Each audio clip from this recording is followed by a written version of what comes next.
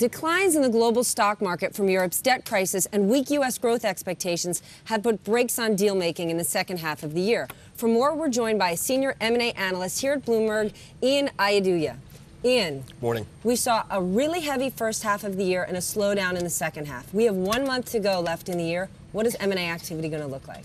Well, really, we're looking this year so far at about $2.1 trillion is where we stand right now. But the fourth quarter has been really interesting. In my view, I think we've entered sort of a deep freeze. All the macroeconomic problems that we've been having are really manifesting themselves here in Q4.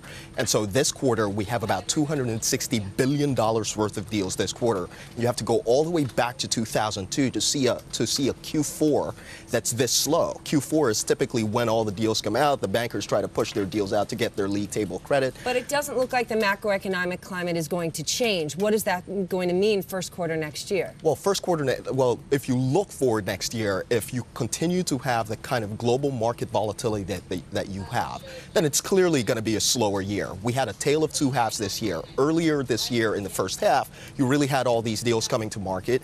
And in the second half of the year, you really had a drop off the cliff, particularly in this quarter. So if you continue to see the kind of situation that we have in the broader environment this quarter, I wouldn't be surprised for a much slower, much more steadier pace of deals going into next year. Well, beyond the numbers, what is the M&A story? Where is it industry focused? Well, the industry focus is pretty interesting because you have a lot of deals where you have cash-rich acquirers, mostly by pharmaceutical companies, companies in the energy sector, companies in the telecom sector, where you have highly rated acquirers that have a very good credit. They're able to go out there and finance large deals.